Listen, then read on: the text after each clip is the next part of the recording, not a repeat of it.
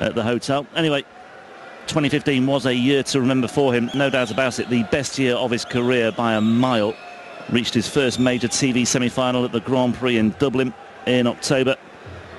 After that astonishing quarter-final win over Vincent van der Voort, he had runs to the last 8 in the UK Open last year as well, and the World Match Play.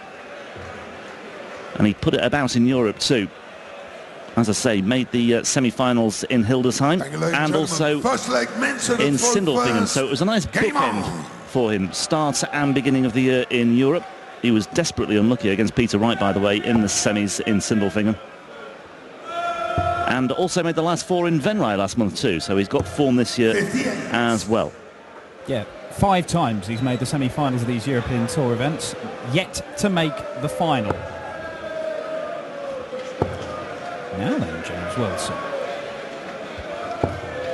Now, James Wilson, you were commentating on his game against Marco Puls, weren't you? And he was having darts falling out of the board, left, right and centre. And I was sat watching it in the players' room with Peter Wright, and he was blaming the flights. Now, these are weird flights that James Wilson's got. Yeah, Rod Harrington picked up on the flights first of all, but then it became hard to use that as a reason.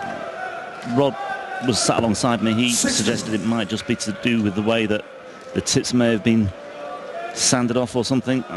He couldn't quite put his finger on it because it was happening too often. It was very for it just strange. To be the flights. Yeah, it was very strange. I mean, the flights were coming out, and it almost became a distraction for him. He spent most of his time at the back of the stage putting flights back in. Okay, he got over the line in the end. He won 6-3. Didn't hit a single 180 yesterday against Marco Puls, an average of 86.21. So he will have to step up a degree or two here. There was one notable check out of 130 that was stylishly done, but... Yeah, won the match with it, didn't he? Well, yeah. Despite the fact his darts weren't going in at the right angle, somehow he managed to go 20 treble 20 ball. Well, had he played René Idams, for example, he wouldn't have won it. So he got lucky in that respect. Well, look, he got the win. That's the most important thing. You can see those flights there. They are curious. 57. Peter Wright suggested he put them in upside down. It's almost like this campaign for Wilson, though, is very similar to the one he had in Mulheim at the end of last year. He beat Martin Schindler, again a German qualifier, in the first round, and then had a tough-looking assignment in the second round, and in the end he was beaten by Adrian Lewis 6-3. So he got 1,500 quid for his trouble in Mulheim then. Took home double that amount by again reaching the last 32 of the UK Open earlier this year, as he did in 2015 as well, when he just joined the PDC. Just a few weeks after he won his 2-year membership. He had a good run at the UK Open. He was back there earlier this month and again got to the last 32, beaten by Kyle Anderson on both occasions. So he'll be glad that Kyle's not here this weekend. Mensur Suljovic is. And Mensur Suljovic, look at the celebration there. Second leg change before first. He acted like he's just won a Grand Prix semi-final, let alone the first leg of a second-round match here at the German Darts Masters. Suljovic, though, off the mark. Case in point there. Again. 140. They are big flights, though, so if he does clatter into them, it can take the pace off the dart, and by the time the point reaches the board, it might not have enough momentum to stick in there, perhaps. But look, we'll see. If that's just a one-off, then it'll be okay. But if it keeps happening with the frequency that it did in his previous game, then I mean it's going to be like having to play Mensur, but Mensur given a head start every leg, and not many people will win games against Mensur nowadays if you give him a head start. Well, at one point he was like on average losing about 60 points over every 2 legs. It was, you know, it was costly. 68. Mensur there with his dart shirt with Mensur written across the back of it. He's got another one with The Gentle, his nickname, and a small child in the practice room, I believe must have been Mensur's son. I believe because he had exactly the same shirt on, but with The Gentle Junior written across the back. And there's a first maximum.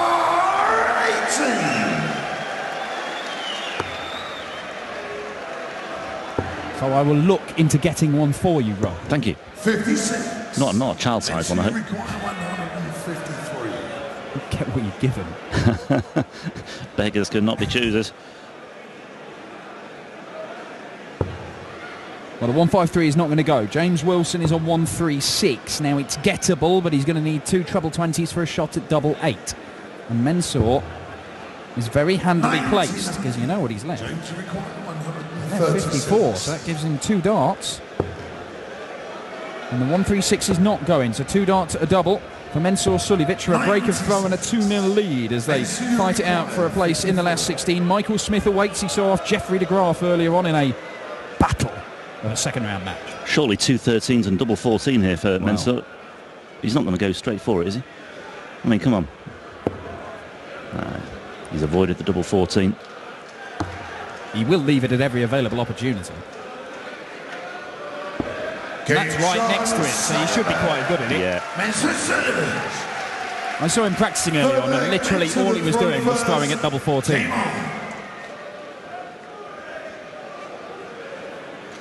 Yeah, it was I mean, at the World Grand Prix where he did really well.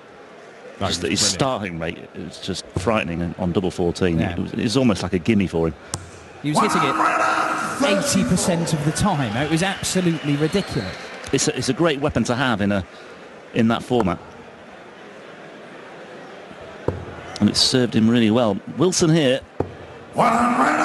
needs to just give himself something to work with.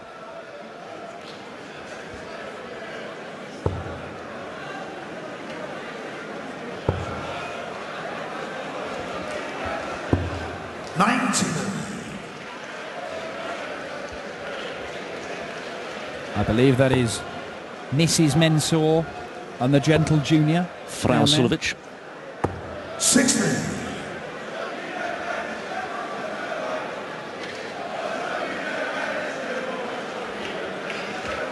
Packed hall here at the Ballhaus Forum in Munich, as it has been all the way through this tournament and will be until its conclusion tomorrow night. And not a single one of them understands James Wilson's nickname of the Jammy Dodger. 28.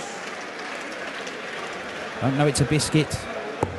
Those that do know it's a biscuit don't understand why he's named after a biscuit. Doesn't matter. 92. Mensur require Former BDO world number 1. 140 left for Mensur. He's going to get 6 darts at it if he needs them. Which he will.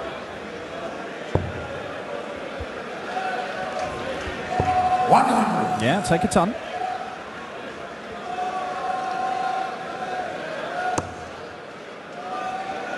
He is one of darts, I think, the biggest enigma in darts. Mensur. The biggest enigma in darts, yeah, you say? I urge you to take 5 minutes of your day whenever you can to have a look at the article on tungstentickle.com.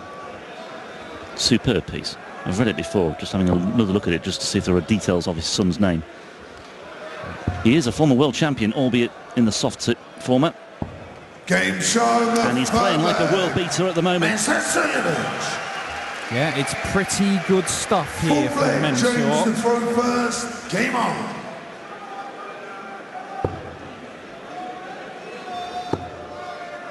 Now then, James Wilson. 177. Still not hit a 180 this weekend, but a 177 will do very nicely.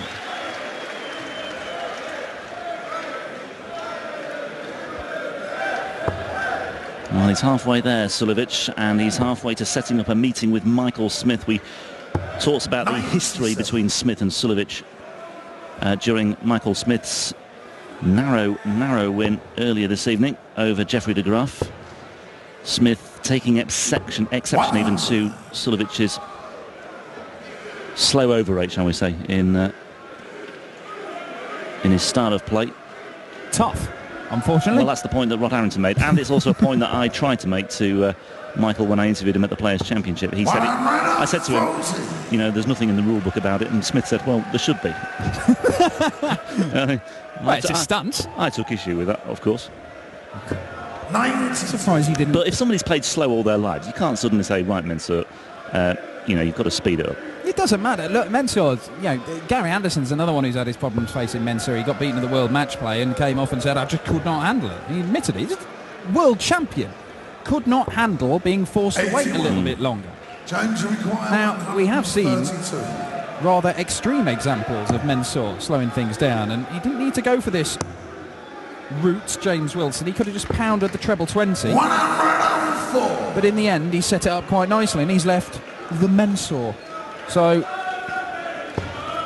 Mensur, we'll see if he can put a bit of pressure on this, but Wilson has got to take this out, you'd think. He can't afford to go 2 breaks down and 4-0 down here. No. The double 14. To Mensur Suljovic. Oh, double 7. Just a pause. Mensur was looking there as if to say, I'll show you how to do this. Yeah. Step aside, James. This is how you do it. Double 7 isn't taken out, so Suljovic has a route back into this fourth leg. Suljovic beat Smith, by the way, in the third round in Venray last month, so they could well meet again in the third round here in Munich. Smith was battered by Suljovic as well in Minot. Now is it tops? It is, 63.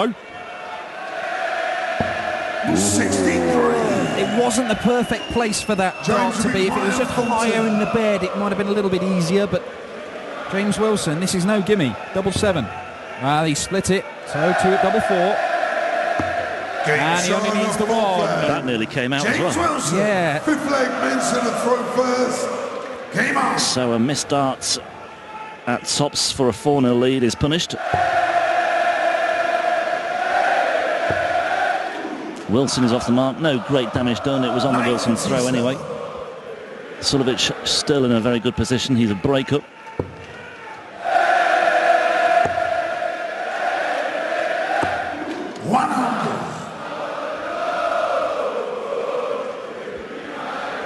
The world champions on stage next, by the way.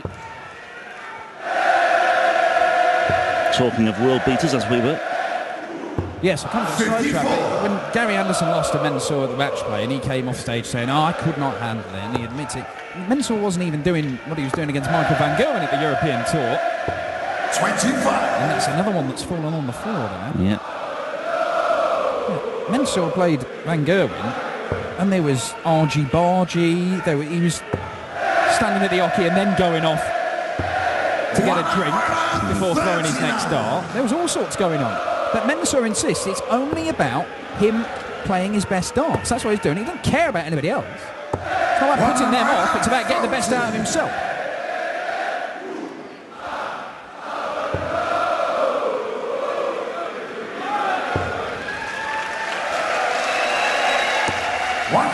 German crowd thoroughly delighted with themselves for that little rendition of Hey Baby. Giving themselves a round of applause. As well they might. It's been terrific, the crowd today and yesterday. Another sellout. Oh, hang on, what is going on here? Is that touching? It doesn't really matter if it is, because it's only 12 points anyway, but it wasn't touching. Well, that's a trick shot that, I mean, he's got a wry smile on his face, but there's clearly a big problem here. Well, there'll be an even bigger problem for him here if Mensur takes this out. He will come back. I've never seen that. There's a lot of talk about these flights, and that one he's managed to jam the fly under the 5 number and have it dangling free from the ball. Bizarre. Over the 12. Mensur required a trick shot. Well, the upshot is double 16 for Mensur gives him a 4-1 lead. We'll have to call that the jammy dodger now. That's it. There we go. It's got a shot named after you. Game shot on the 5th leg. And it is 4-1. Pointing the way. The throw first. Gesturing to his camp over on the left-hand side of the stage. And the gentle is being a little bit brutal here with James Wilson. 45. He's not even hit double 14 yet. No. Saving that for the next round. Wilson needs to get out the blocks better than that. 45. Suljovic not really punishing him so far. 60. This is the only European Tour event that James Wilson has qualified for the start of this year. Didn't make Venray. He's not qualified for the 3rd and 4th ones coming up in Gibraltar. 60. And again, we're back in Germany a few weeks after that. So it is an opportunity for him, but it's also 96. one that perhaps he might need to take, because with the European Championship qualification based solely on the results in these European Tour events. You've got to get to them. You've got to do well. 130. If you want to be at one of the biggest tournaments of the year. Yeah, it's a good idea. That really does get my seal of approval. Well, I like that. I'm sure Mr. Hearn is delighted that he's got the gilding thumb from Rob Malarkey. Absolutely. 139.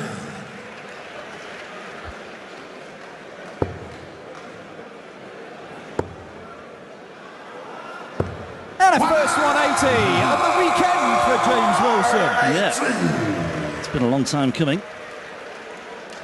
The sixth leg of this match. Played 9 yesterday without one. 45. No, just the 45. He is down to a finish, Mensur, but it is a big one. So 20 for tops. Oh well, tops double 10. Ooh. 58. Mensur require 161. This would be a killer. No. Gridis for the big Austrian. 105. James require 20. So to get two within Game 2 showing the again of sixth leg. Suljovic. James Wilson, 7th leg. It's Mensur another throw hold. first. Game on. But Suljovic still in a very good position and getting closer all the time.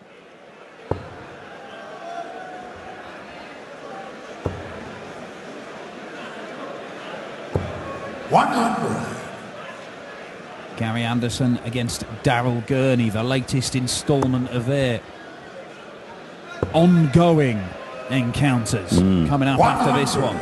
Then Benito van der Pas and Devon Peterson take to the stage before Rene Idams, the only German left in the German Darts Masters, tries to topple the world #1 Michael van Gerwen in a repeat of their World Championship first round game, which looks like it was going to be a procession and in the end turned out to be a thriller. It was an epic. That's wobbling as well. He's staying there. 140. He's got a chance here, James Wilson, because if he is to break in this leg, it is just one break. Throw, it's 4 apiece. Would then have to break again still. Yes, he would. 137.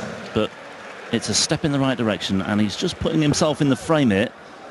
Oh, Another one of those. Is he going to fill it up? Yes, he is. James Wilson, a new lease of life here for the 44-year-old from Huddersfield. And all of a sudden, Mensur's got plenty to think about here.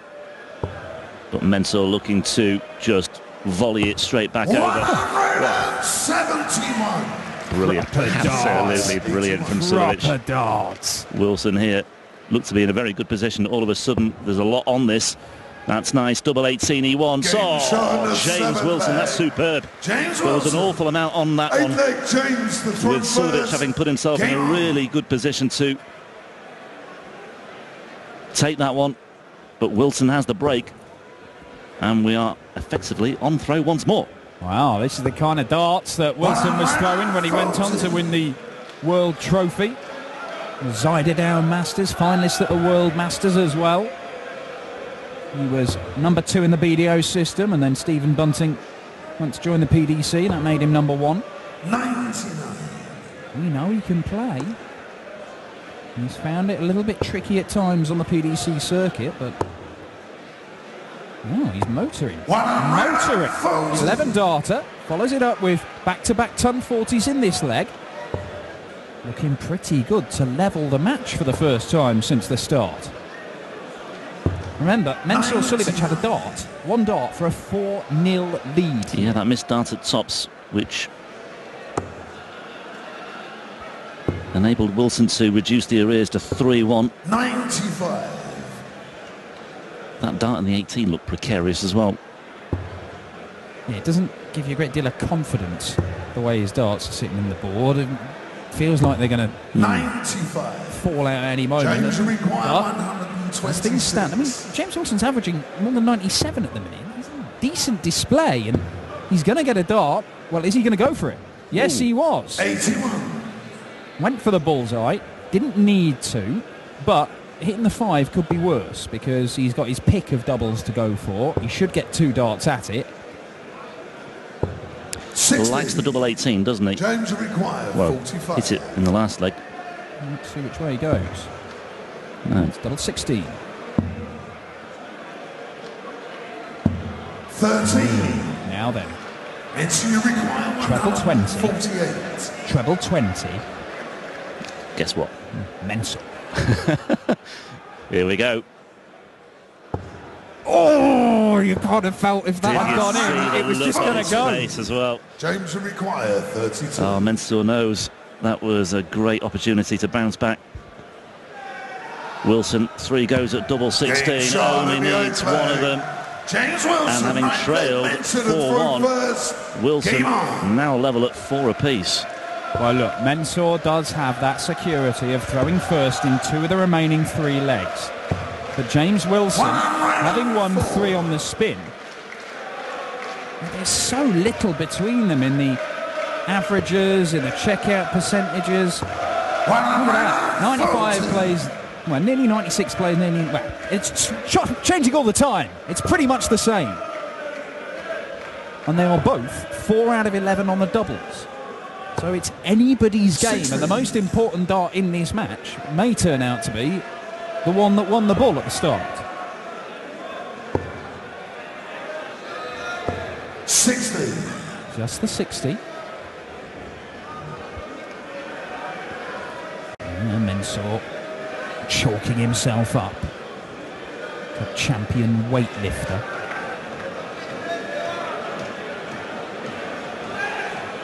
Familiar jiggle of the dart in his hand. An awkward but very effective throw. 100. Opportunity for Wilson. Can he jump on it? James Wilson might be about to pull this out of the fire, you know. 40. Very nearly 4-0 down to Mensur Suljovic, a 5-time European Tour semi-finalist and a man who had, well, as you called it, the best year of his career by an absolute street last year. 59. Seems to be carrying that on James into required 2016. 161. But James Wilson has got 6 darts from 161 for a break of throw to go into the lead for the first time in the match, and he would only need 1 more leg. Oh, unlucky. 137. Still in a very good position though, double 12. Suljovic can just put some pressure on here, that's all he can do. 98. James required 24. Wow. Nervy times for Mensur fans as Wilson looks at double 12. Now he looks at double 6 to go into the lead for the first time. That's right on the edge. And that is right in the middle. And Wilson does lead for the first time in the match. 5-4. And this is a rather dramatic comeback from the Yorkshireman. And I refer you to Rod Harrington's predictor sheet. It's suddenly looking very, very good indeed. He got Peter Wright, Stephen Bunting bang on the money, and he also predicted for this match a 6-4 win for James Wilson. Well, well, well. 95. Not over yet. Wilson needs to close it out. You know how dangerous Mensur is. He may have to find a 12 darter in this leg. 105. It's a bit of a blocker. But he finds his way into the treble bed. And again. And again. I did not think there was room for another one on that side, but Wilson found it. Well, Suljovic could do with one right in the middle of those two. Oh, and that's exactly what he's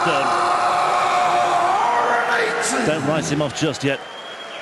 Time and again, when Mensur Suljovic has been put under pressure, he has responded, particularly on the European Tour stage. Oh, he needed that last treble as well, Wilson. But he's not. He's poor count in there.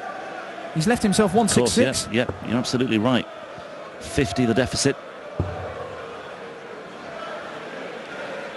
58. Ooh, well, you see, if he just hit the treble there, leaving him Shanghai, massive difference.